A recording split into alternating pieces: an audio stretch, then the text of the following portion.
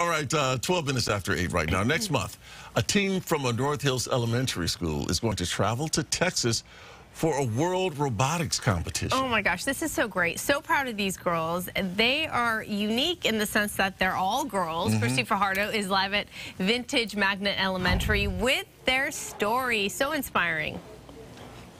So inspiring, and I gotta tell you, I feel like such an underachiever. These girls are just amazing. They are already pint-sized engineers. They have learned design, coding, and so much more. And they have a whole lot of trophies to show for their hard work. They won the Excellence Award at the state championships, and now they're going to the World Championship, where they will face off from teams from Canada, we're told the United Arab Emirates, Finland, and much, much more. And they will stand out. At least two of the teams from the school will stand out because they are made up of all girls. And I've been listening to their stories all morning, and it's just incredible what they've achieved.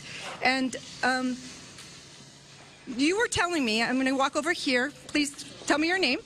Alexa Diaz. And you were saying that you are very proud of this team because not only are you learning robotics, you're also breaking down doors, and you love that it's an all-girls team. Can you talk a little bit about that? I've seen robotics many times before, but when I've seen it, it'd always be mostly only boys. So when I found out that they were doing a girls robotics team here, I was really interested and I wanted to learn about it. And I saw that there was more boys here, but there wasn't many girls. So I was really happy that we've gone so far.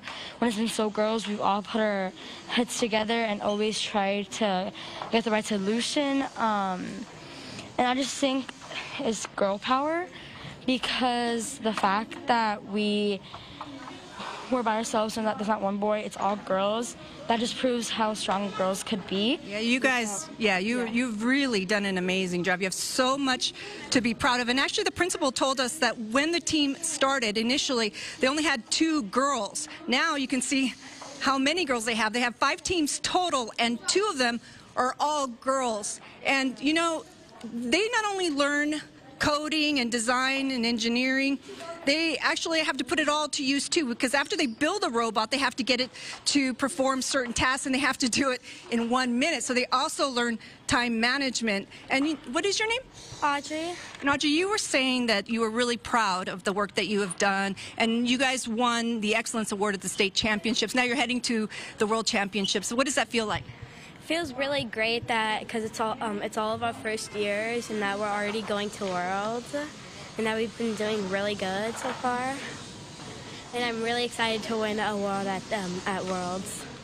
Oh, great. Thank you so much, Audrey. And, you know, they do need your help. They have to raise $40,000 to go to Dallas next month. And they're also learning about fundraising. And as you can see, they have put up this banner. They've also found sponsors. So it has been a learning experience on many, many fronts. And Tony and Araxia, they want us to promise that when they win the World Championship, we'll be back to cover it. Oh. I'll send it back to you. Yeah, without a doubt. Best of luck to them. I think they can do it. I see no reason why they won't. Yeah, I really think they've got a lot going for them.